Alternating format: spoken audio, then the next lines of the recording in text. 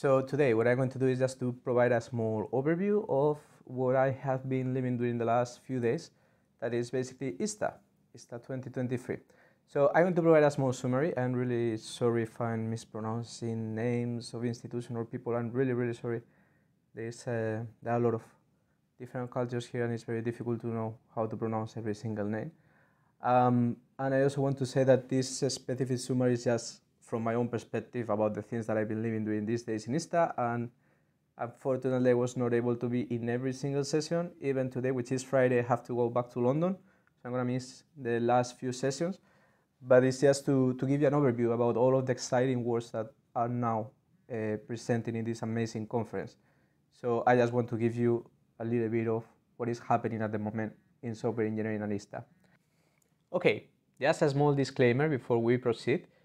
This video is basically about my personal experience. So basically, if I forget some papers, I'm really sorry. Maybe it's because I didn't attend that session because I was in another session, or because I was more or less receptive at that time. So that doesn't mean that some papers might not be interested, or that other papers are more interesting than others. I think everyone who has a paper in ISSTA did an amazing job, and I don't want to underestimate anyone.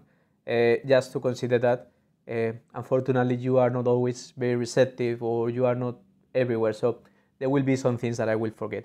Also, actually use this opportunity if you want to just leave comments of papers in the comments of the video that I will leave open.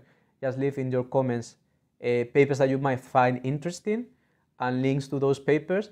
And also, if I misunderstood something, or you just want to give some specific information about your paper that I might miss, or I just, because these are my just handwriting notes, so it's not perfect, just feel free to do it in the comments.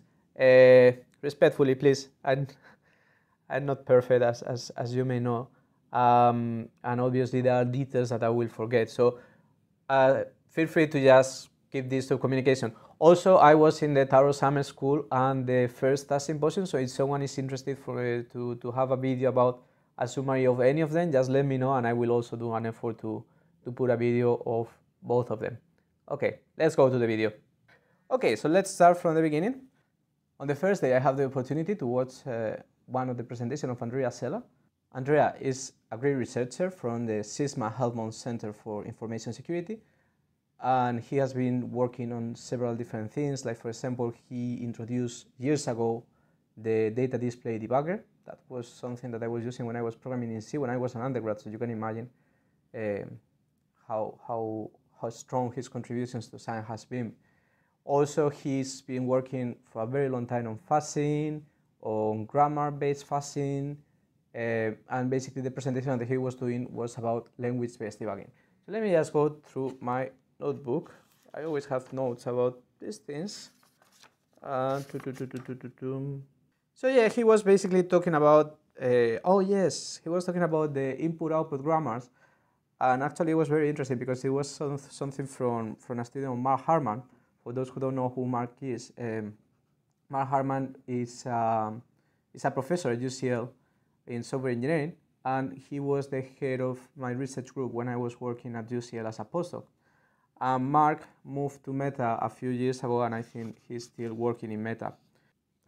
So what Andrea was talking was to introduce these input-output grammars to help to put constraints between the input and the output of the program. And that was actually quite interesting because he has this tool called ISSTA that works as a solver on top of grammars, and it can actually generate specific inputs based on a grammar just by sampling the solver. And he was showing how this can be used to identify, for instance, problems with networks and network protocols, etc., etc. I think it was a quite interesting talk, and he was also presenting this other tool called Avicenna that he mentioned that is for semantic debugging. Let me just have a look to what is.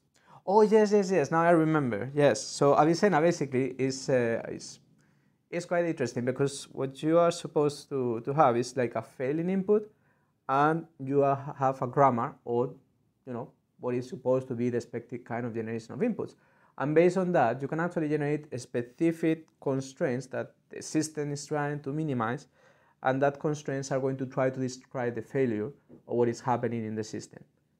really, really, really cool, because actually you can just start simplifying. Imagine that you have a problem and you know what that problem is, but actually it means you are actually identifying, for instance, heartbleed, and basically what you need to do is just to start iterating the inputs with this specific system for generating, but it will give you an input with the specific constraints that tell you this is the reason why you have this specific error. And actually I think Andrea and his team are presenting this in FSC 2023. So for those who are going to FSC, I think it's going to be, or have gone to FSC, I can't remember if FSC has already been or is going to be. I think this is going to be a very interesting work to read. What else? Oh, also Andrea was mentioning the debugging book that he has been working for quite a long time, and actually he has also the Fuzzing book, and there are online books that you can use, and they have also Jupyter notebooks where you can actually have some examples. So if you want to actually put some hands on fuzzing, debugging, etc., you can just go and check the book. It's really, really nice. Okay, so then I attended the Fuzzing workshop. So the Fuzzing workshop was organized by Marcel Boer, Yannick Noller, by Saki Ray, and Laszlo Sekeres. So basically this workshop changed a little bit of the structure of what we normally do with papers. So what you do is, in this case, in the case of the workshop, you are submitting your paper to the workshop, but the paper is mainly the idea and a contract on that idea with what you want to do. So imagine that I want to do a paper on fuzzing, let's say, I don't know, a paper on fuzzing machine learning. Now I have my approach, okay?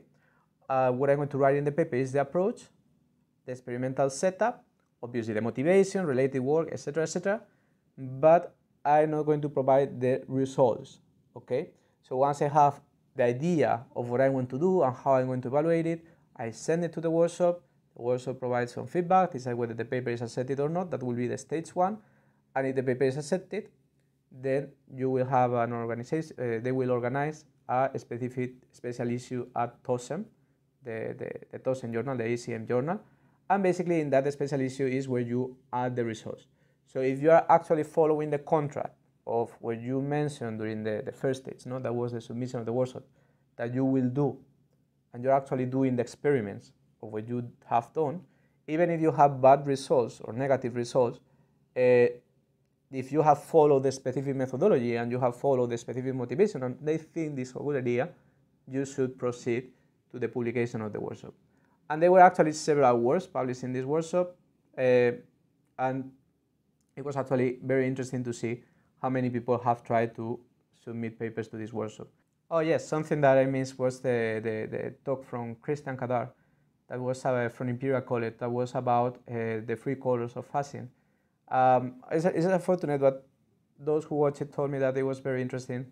Unfortunately, it was at the same time that Andrea Sella was actually giving the talk that I just mentioned, so fortunately I couldn't attend, but it was basically talking about what are the main challenges of fuzzing at the moment. I think there is a video recording of the talks somewhere. I don't know if they are going to be published or not, but it will be very interesting if ISSTA can actually publish the videos, because there are probably several papers that is worth to watch again.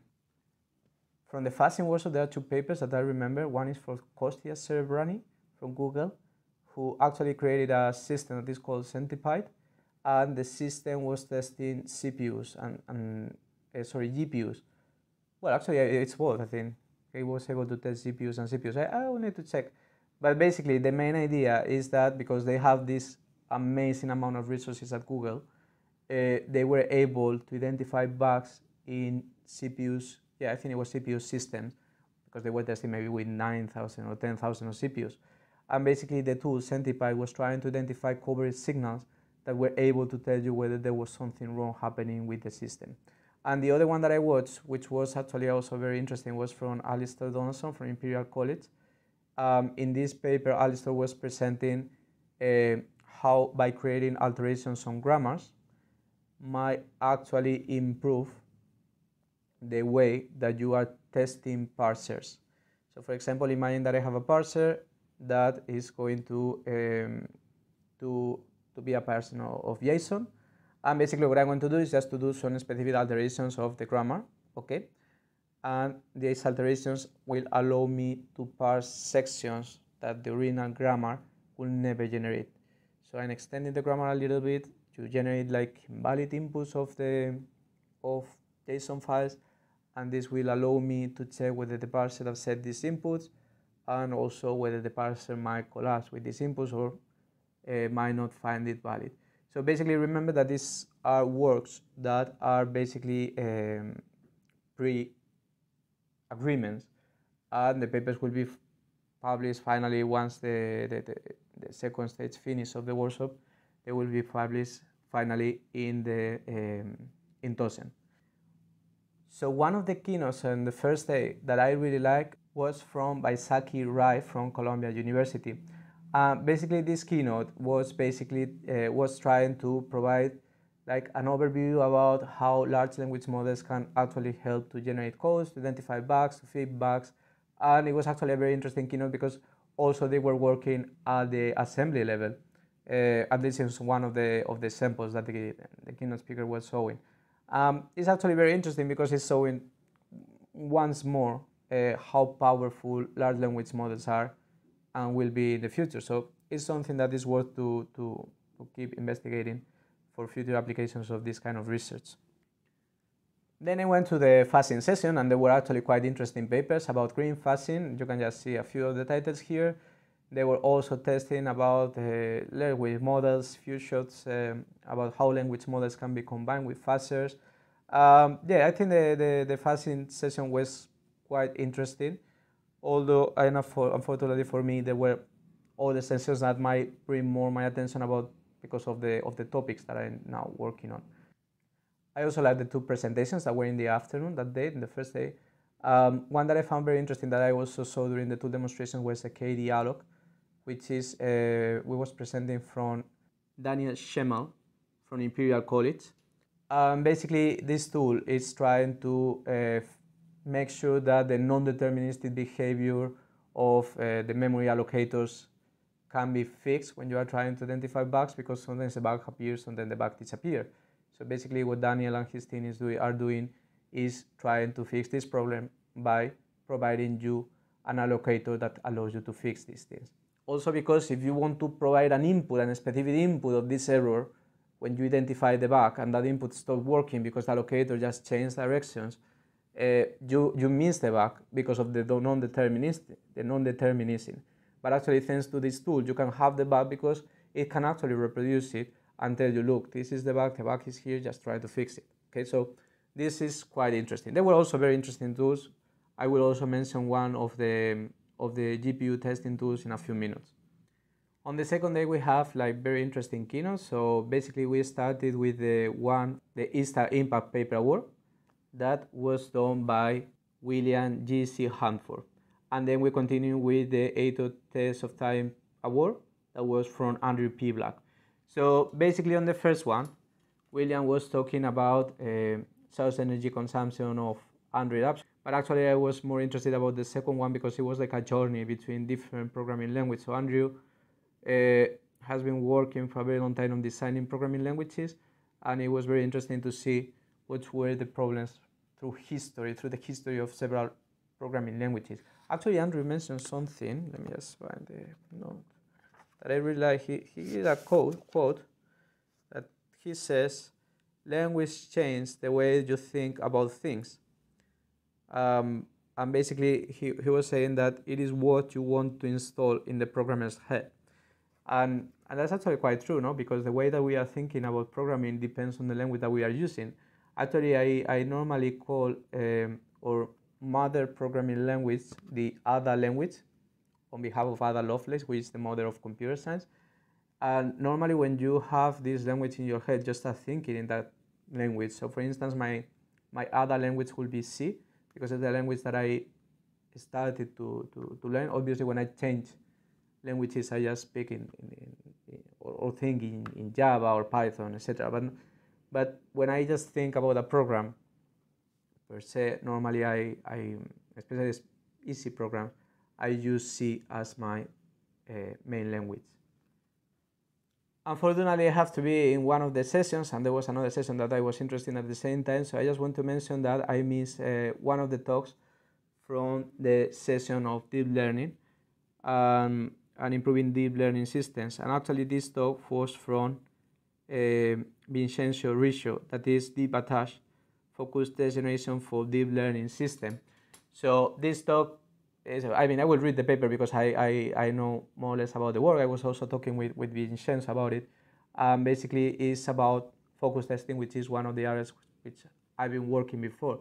So it's a pity that I missed that session, but I was at the same time in the automatic driving session, which is the one that I want to mention now.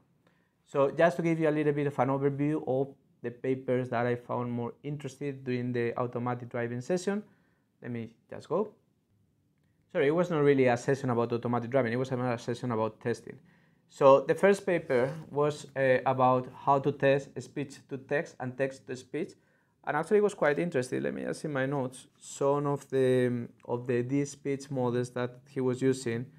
So for example, when he was using audio to text, he was using models like DeepSpeech, PASS, WAV Letter++, and Watts2Vec 2.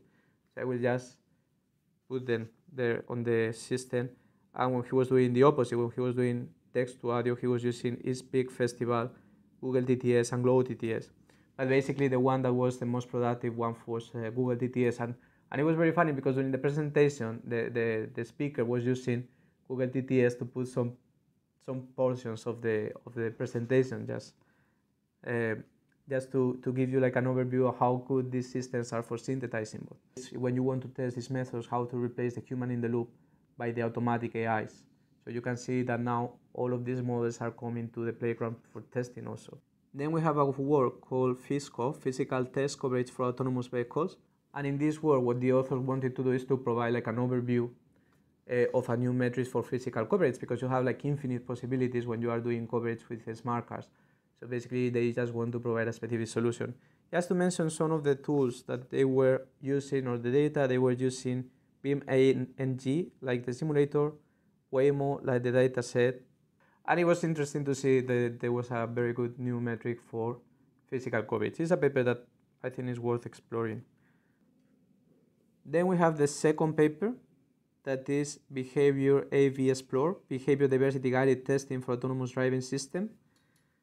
So in this case, they were focused on using the SL-Build simulator and the EAD Apollo. So what they were actually describing in this paper, I have the opportunity to speak with the author. What they were describing in this paper was how to create like a time series to describe the behavior and try to find similar behaviors depending on how, for instance, the speed changes in that time series, and that will give you like a kind of equivalent class to reduce potential behavior. It was quite interesting, and they obtained very good results, otherwise they wouldn't be at ISSTA. Then I really like the next one, which is building critical testing scenarios for autonomous driving for real accidents. So on this one, they were able to take video images and create a whole 3D representation of the scenario of what was happening to reproduce accidents.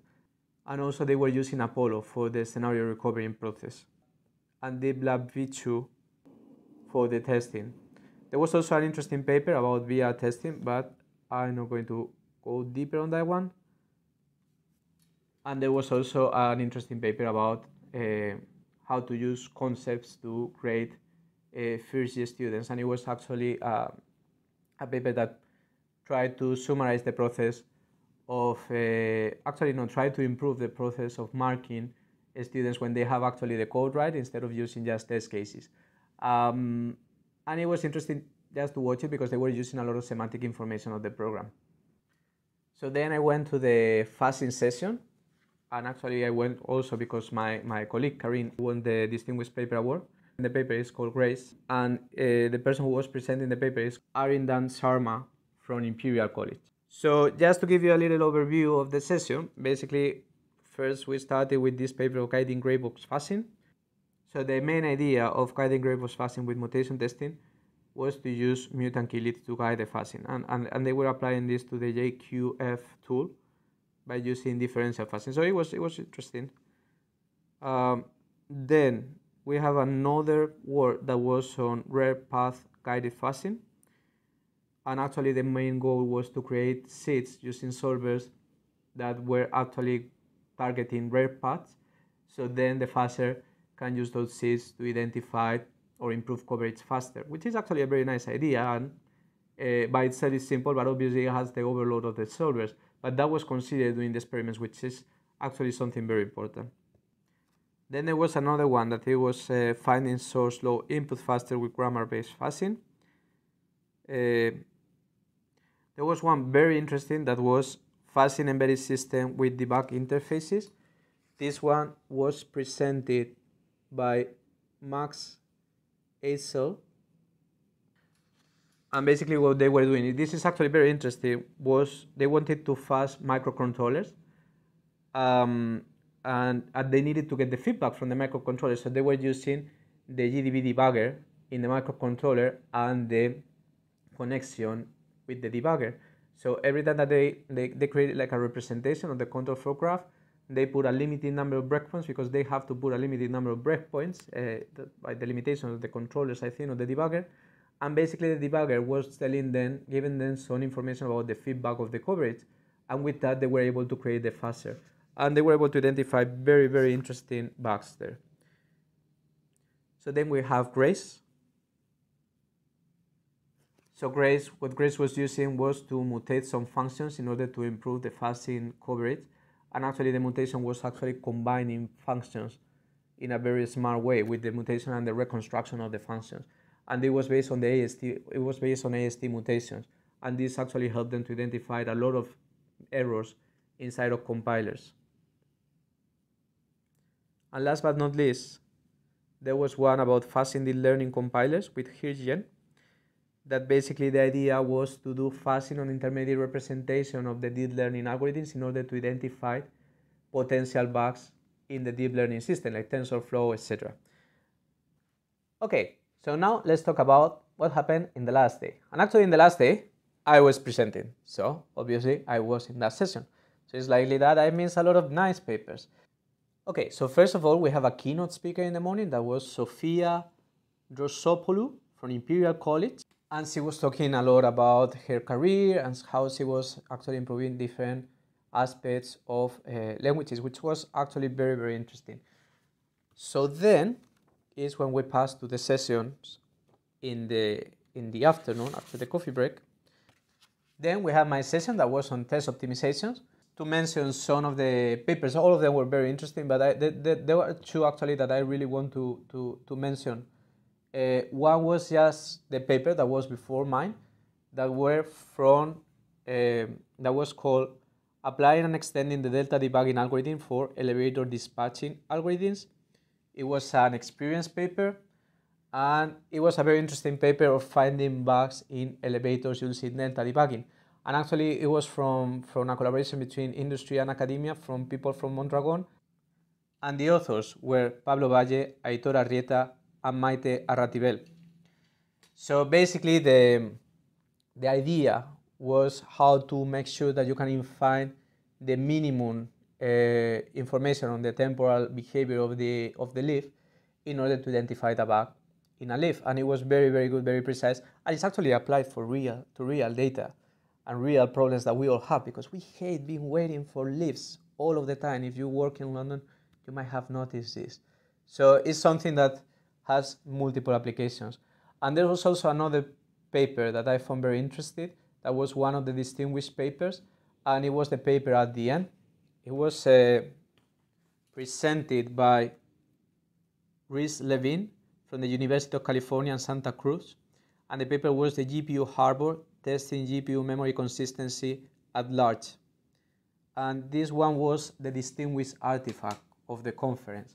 So basically, Rhys did a demonstration with the artifact, which was amazing. So you basically access the web GPU interface of the tool, and you were actually running the experiments and checking whether your GPU might have specific problems. And what they were checking was the coherence during the execution of the specific instruction of the GPU. And he was showing that just for very simple pieces of code, you can have the coherence in terms of how the things should be executed. Because if you have AB in one thread and CD in another thread, sometimes you have that the order of the execution in the same thread was inverted by just checking the solution that the system was providing to you. It was a very interesting paper, may I say.